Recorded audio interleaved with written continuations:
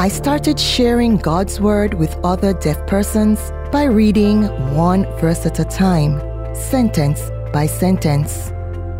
But now my primary method is sharing it through stories.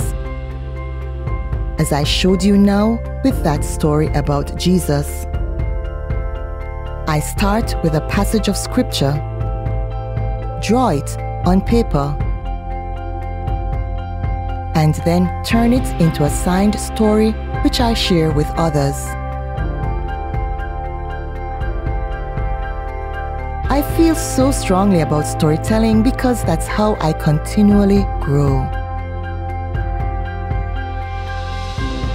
So I put together the story of God's Word and then share it with other deaf persons because storytelling is a part of deaf culture and is the best way to share the Bible with them.